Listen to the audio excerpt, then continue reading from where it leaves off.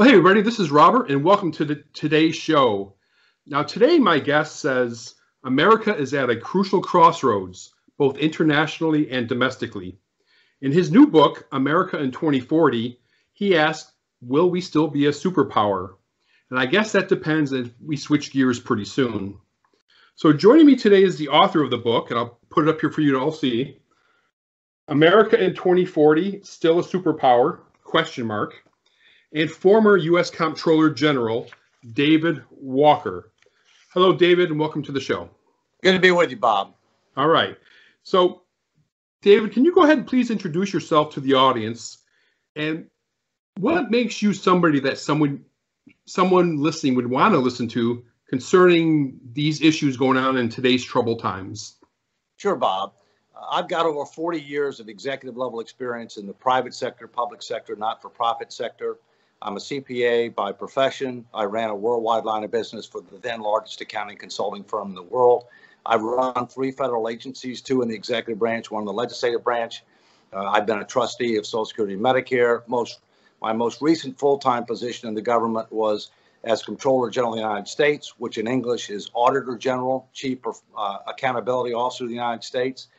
I've been a professor at the US Naval Academy, teaching the economics of national security, on the Defense Business Board, chairman of the Audit Committee of the United Nations, and I've run 2 not-for-profits that focus on federal, state, and local fiscal responsibility and accountability. So my background is very diverse, but it's very, very relevant to the subjects covered in the book. Yeah, a very impressive resume. How do you define a superpower, and what got us to the point that a former Comptroller General is questioning the tenure of the United States as a superpower? Well, I define a modern day superpower as a country that has global economic, diplomatic, military power and cultural influence. And since World War II, we're the only country that's really met all those definitions. The Soviet Union had global diplomatic power and global military power, but it didn't meet the economic and cultural criteria. But now we're facing a re-emerging China who has either met those criteria or will soon meet them and are dedicated to passing this. And the other reason that I'm speaking out is we've lost control of our finances. The government's grown too big, promised too much.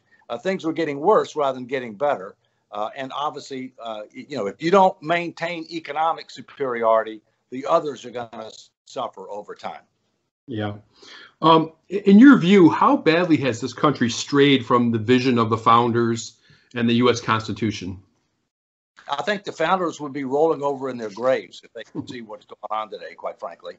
I mean, this country was founded on certain timeless principles and values that we've strayed from. Limited but effective government, individual liberty and opportunity, rule of law and equal justice under the law, fiscal responsibility, intergenerational equity, stewardship, just to name a few. And what's going on right now is we've lost our way, and we're having a great debate between those basic principles and values that made us great and Saul Alinsky's socialist state principles. And I hate to tell you, but Saul Alinsky's principles are winning right now. Who's Saul Alinsky? He was a PhD professor, prominent among the progressive progressive wing or thinkers, if you will. The book outlines what our basic principles and values were that we were founded on, and outlines Saul Alinsky's principles and values. And read them, and you'll see what I mean when I say that he's winning. Exactly. Dave, can you give your thoughts on what's happening with the massive ideological divide, especially where leftism and socialism have become so mainstream? And what damage is it causing? Well, we have a partisan divide, but we have an ideological divide, which is even more significant. Mm-hmm. And that's one of the reasons why we're not getting things done in Washington. When you have large, known, and growing problems, you can't do nothing because things get worse. The risk increases, and the amount of changes you have to make to get back on the right path are much, much greater, if you will. There's a lot of reasons for it. I mean, one of the reasons for it is not enough Americans really understand the alternative. You don't know how good or bad you have it until you see alternatives. My wife and I are fortunate. We've been on every continent, about 100 countries. We've been to every state. We know different systems, and, not just from the standpoint of reading, but actually experiencing those. We have friends that came from other countries that had socialist systems or communist systems, if you will, and they know what the difference is. And so as a result, I think it's a lack of experience. And with regard to our political system, the way that we end up electing people, we now have a republic that is not representative of nor responsive to the general public. And we need political reforms in order to revitalize our democracy and to be able to have a truly and effective functioning republic. You talk about something in the book which I thought was really spot on. And it said, or you said, you talk about two pivotal years where government growth and scope really set us on a path for loss of liberty and fiscal insanity. And that is 1913 and 2003. Can you elaborate on that? Yeah, in 1913, three things happened that fueled the growth of the size of the federal government and loss of control of the budget. I mean, one was the federal income tax. The other one was the establishment of the Federal Reserve System. And the third one was the direct election of senators. Rather than being appointed by states where they were supposed to protect states' rights or they didn't get reappointed, they were directly elected by the people. And if you look at that, 2% of the government was 2% of the economy in 1913. And that's a good way to look at the size of government. How much is it spending as a percentage of the economy? 2%. Before COVID-19, it was 21. During the last year, it was over 30. And if you look at President Biden's new proposed budget, he wants to go to 25 and climbing over time. So the government's grown dramatically. States' rights have been undercut. So that's the first year. And the second one was 2003, if you want to go through that. Yeah, 2003. I assume you're talking about the Iraq War. Well, three things happened in 2003 that convinced me that Washington had lost control of the nation's finances and had really strayed badly from some of our basic principles and values. Number one, we had a second round of tax cuts that were all debt financed. They didn't pay for themselves, and they made our situation worse. Secondly, we invaded a sovereign nation without declaring war. It was supposed to pay for itself. It cost trillions of dollars and thousands of lives and caused a void in the Middle East. All right. In addition to that, we expanded Medicare to add prescription drugs. That added $8 trillion in new unfunded obligations to Medicare when it was already underfunded $19 trillion. So those three things told me things are out of control. Yeah, I found that to be one of the most interesting points you did in the whole book were those 2 years. A lot of people don't look at those 2 years in the same way, and that's maybe part of the problem, right? Dave, can you talk about the importance of the dollar as the reserve currency? And is the dollar at risk of losing this status, in your view? Well, by having a reserve currency, it means that you have significant competitive advantages with regard to trade and with regard to financing, okay? Because you're doing transactions in your own currency. So you don't have currency risk, if you will, among other things. And the U.S. right now has about 60% of the world's global reserve currency. That's a tremendous comparative advantage. Do I think we'll lose reserve currency status? No. Do I think that we're going to lose market share based upon our current past? Absolutely yes. I think all the more reason why it's important, for us to be able to restore fiscal sanity, not just to be able to help promote greater economic growth and more opportunity, but to be able to maintain that reserve currency status and the advantages that come with it through trade, financing, and otherwise. Yeah, it's been about 50 years now since Nixon took us totally off the gold standard. Dave, what's your thoughts on the country going off the gold standard? Well, we basically now have a fiat currency. It's really, the currency is good as the faith and credit that people have in it, right? and again, I come back to what I said before. You don't know how good or bad you have until you have something else to compare it to. You can't beat something with nothing. Our major competitors for reserve currency status right now are the euro, which is number 2. You have other currencies that are reserve currencies, such as the Japanese yen, the UK pound, Chinese yuan, if you will. But I think one of the things you're going to see is a number of countries start coming together to try to create alternatives. whether they be traditional currencies, whether they be cryptocurrencies. Mm-hmm. And we're already seeing China, Russia, Iran, and certain other nations trying to align against U.S. economic, diplomatic, national security, and cultural influences. It is clear. It is compelling. We need to take it seriously. Yeah, I couldn't agree more. Dave, a term that's been thrown around in recent years is modern monetary theory. What is it, and what's the problem with it? Well, money doesn't grow on trees. Part of what this theory is. I mean, basically, first, let's talk about what it is. Modern monetary theory is a new, unproven macroeconomic theory that says that you don't have to worry about deficits and debt unless and until you have excess inflation, if you borrow in your own reserve currency. Well, we do borrow in our own reserve currency. We don't have excess inflation right now. We have historically low interest rates. Here's the problem with it. It's contrary to history. It's contrary to long-standing economic principles. It's based upon a flawed comparison to Japan.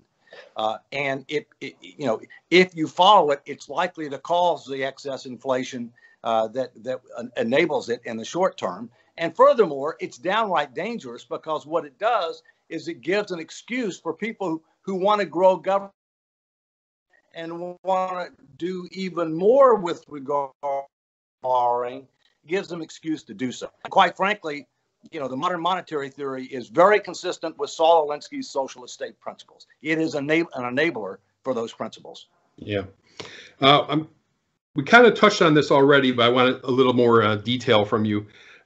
There is some debate, depending on who you talk to, on the greatest threat to the United States now, militarily, economically, or otherwise. Are you on the side that it's China, or are you on the side that it's Russia or somebody else? Well, I think China represents our greatest competitor, and I think that we can and should avoid a kinetic conflict with China. I don't think it's in either of our interests, if you will.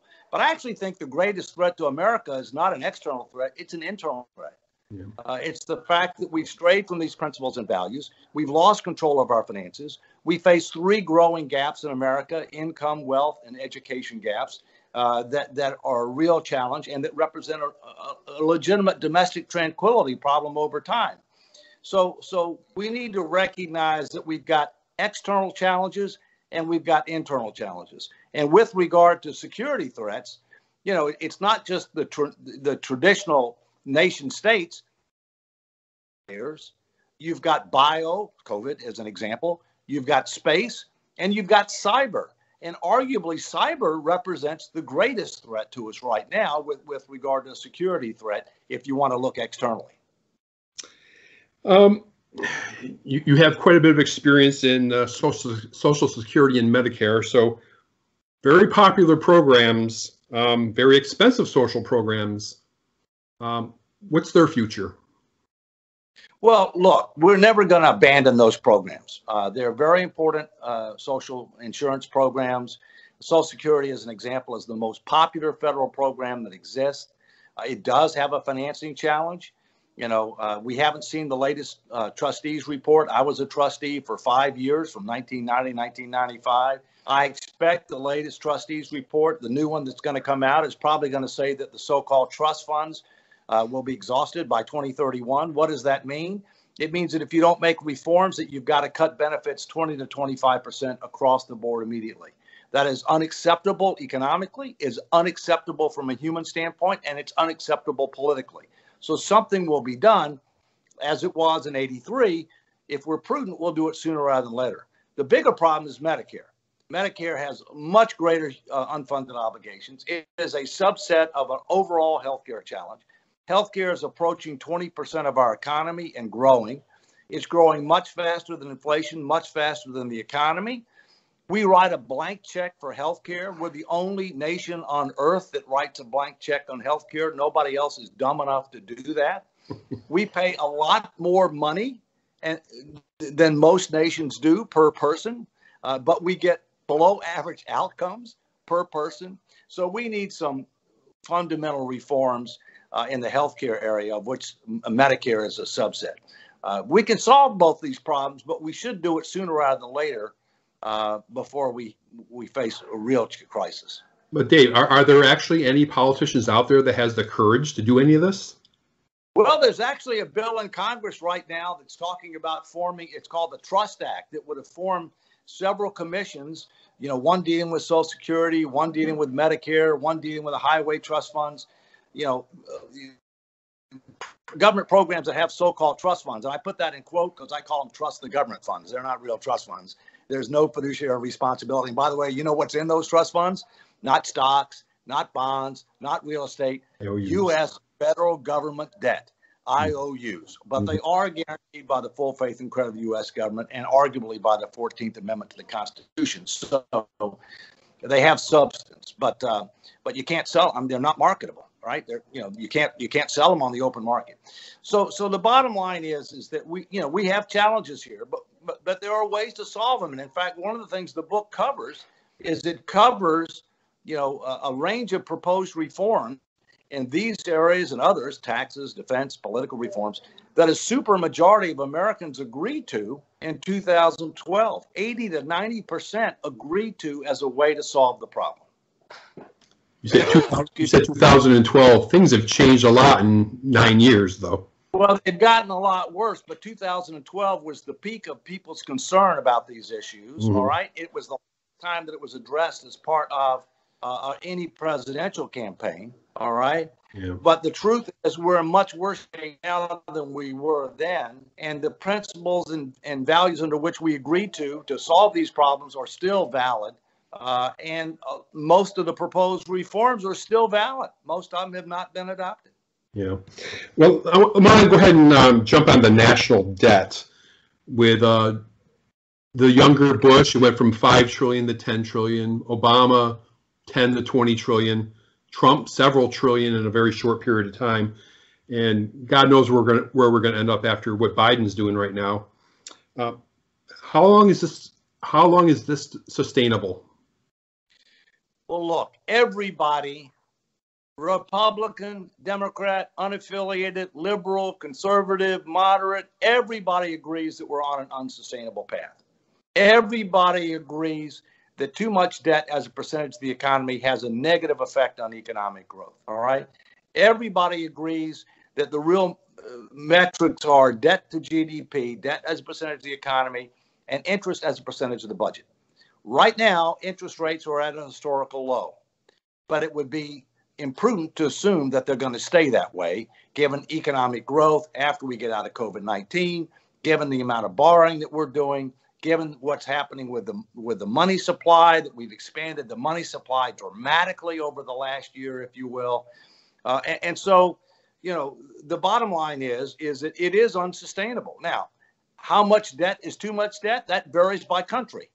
We can have a higher debt to GDP ratio than many other countries because of the size of our economy, because of the stability of our political system, and because of the fact that we have a reserve currency. But debt in excess of excessive debt clearly has a negative effect on economic growth, which has an adverse impact on opportunity, which and over time will result in additional domestic tranquility challenges, as well as additional national security challenges, because it'll put more pressure on the defense budget, which we can get into, by the way, because while we spend a lot more money than other nations, when you adjust for a number of factors, we're really not.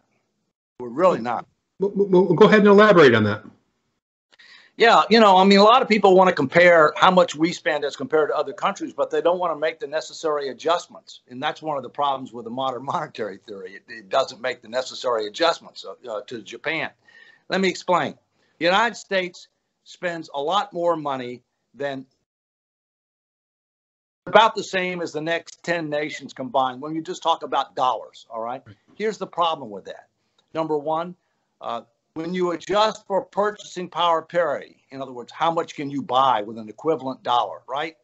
And you compare us to China, a dollar goes a lot further in purchasing power there. Secondly, when you consider the fact that most of their defense industry is owned by the government, It's owned by the government. They're not looking for a profit margin or anything else, all right? And the government gets all the profits. And thirdly, when you consider the fact that we have an all-volunteer force, which is incredibly expensive, and they have conscription, when you adjust for those three factors, they're spending about the same amount that we are.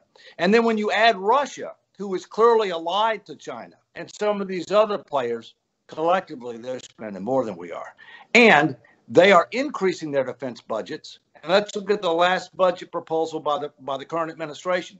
They want to increase domestic spending by 16% plus, and they want to increase defense spending by 1.6%, which is less than inflation. So the bottom line is that it's really important that when you look at statistics, to be able to compare apples and apples. And when you compare apples and apples, you get a very different answer than when you just look at nominal numbers. Piggyback, you mentioned COVID-19 a few moments ago, and we saw this massive expansion of governmental powers at all levels in 2020. Do you think we as a citizenry learned anything from this? Well, here's what's ironic. As I point out in the book, the second chapter is about COVID-19 and lessons from COVID-19, right? We were ranked #1 in the world by independent parties in 2019 for our ability to handle a pandemic. All right. Now, maybe we were #1, but we clearly weren't adequately prepared. All right. And we're overly dependent on China for personal protective equipment, so-called PPE. We're overly dependent on China for a lot of minerals and other things that are necessary for prescription drugs. There are major supply chain issues, not only in the United States, but around the world, that have to be dealt with. The other thing you got to keep in mind is that, unlike authoritarian regimes like China, where if the central government says this is what you do or else, people will do it, because the or else is not a positive outcome for the individual. We have different levels of government: federal government, state government, local government. The president can't tell governors what to do. They're sovereign states, okay? In addition to that, we have something called the Bill of Rights. People forget about that, so we have certain rights. My personal view is the federal government did not do a good job of balancing economic, public health, and personal liberty considerations. My personal view is the government tried to stoke, at least during the last 8 months or so, tried to stoke fear. Now, when you stoke fear, what does that enable? It enables government to grow and to control and to exert more control over our lives. And now what we're finding out is a lot of things they told us, may not be true. And the source of this may be very different than what we were told, which, by the way, is referenced in the book as well. Right. Let's go ahead and talk about, you said there's reforms out there, it's in your book, that the government can take to turn this into a different direction. Can you spend a little time talking about some of these reforms? Yeah, I'll just give you a few as an example, because Sure. The book lays out many, many different reforms. Okay. On the budget. Okay. We don't want a balanced budget. By the way, 49 out of 50 states have balanced budget requirements. Very few of them have balanced budgets, because the way they calculate a balanced budget is balancing cash flows. And how do you balance cash flows? You borrow more money. That's how you balance cash flows. Okay. And they also don't count huge unfunded retirement obligations.